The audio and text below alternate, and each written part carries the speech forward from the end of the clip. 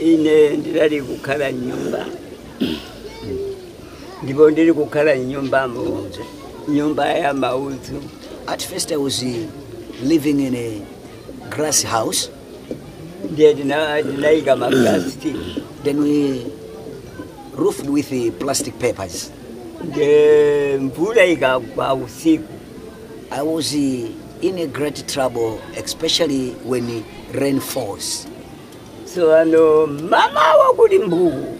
Now, early in the morning, mumva anthu akubwera. Then people came at my home. Sikoma. Say hello. Then ndikati say welcome. Kaya usiku mwagona bwanji kaya. Then they're trying to ask me, now according to this heavy rain, how have you slept last night? Because your house is linking. Then this has been happening oftenly.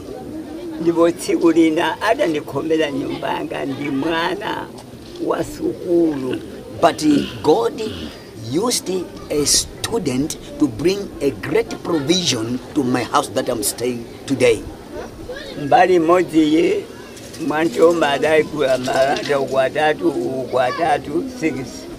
Before that, God also used somebody to buy 6 iron sheets for me. Then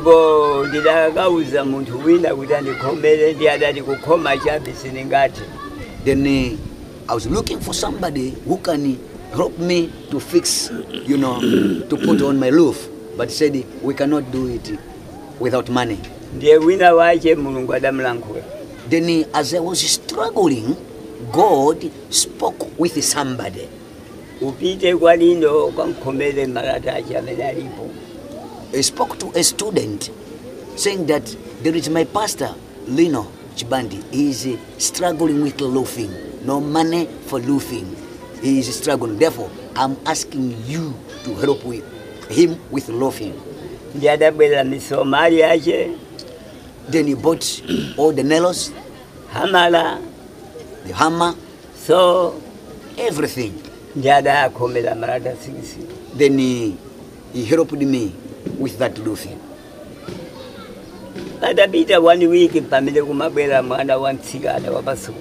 Then after some few days, I saw also a student coming. This student wrote her proposal. Then the proposal was considered and she won a certain project. 90,000 Malawi kwacha. Then this lady, he heard a voice. Do you see this man?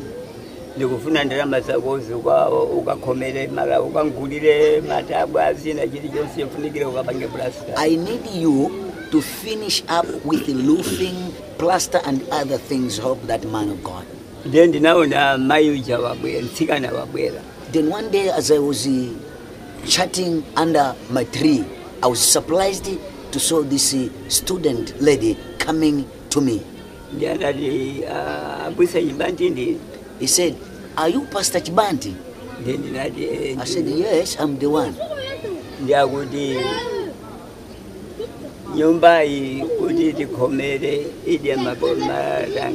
Then he asked me a question that you have only 6 iron sheets on top of your house. How many iron sheets are you remaining with, and how much money do you want me to do to finish this work? So now myself, I had a problem because I did not know the price of iron sheets. And when she was talking to me, I thought that this young lady, she was just joking. Now when she went back home, then I was surprised to see the carpenters coming at home. 2 o'clock. Then around 2 o'clock p.m. Then I saw bags of cement are coming in. Iron sheets are coming in. Bala. All those baggers bars. Chicken wire. Narrows, chicken wires. waya omasefa those wires, nango penti the pains, nangona zafika pa they're nyumba coming at home. The man was shocked. He said, what is going on? chikuchitika ndi chani What is going on? munthu kuti mwana ndilibe Myself, all my children has died. ndili ndekha I am alone. oh God. I was shocked indeed.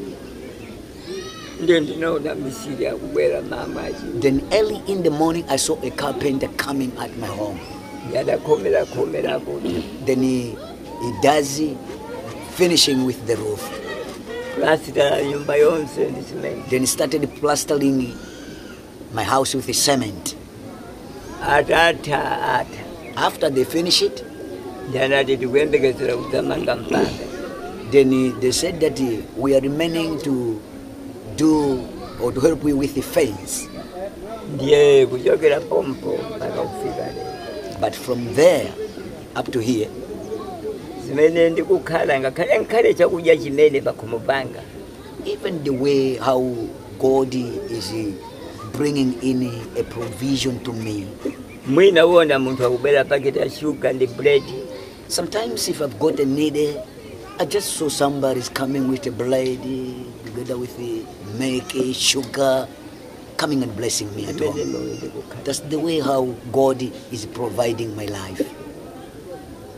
ndiye kwa ine mulungu ndi chinthu chopsa kwambiri ndipo kuyitanidwa ndi mulungu ndi chinthu chopsa With me, I don't understand this God.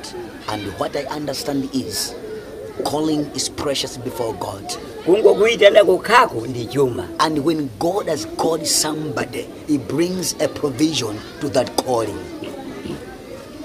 ndiye moyo wanga pasakale This is the way how I'm living, Pastor Gary. Thank you so much. Thank you so much.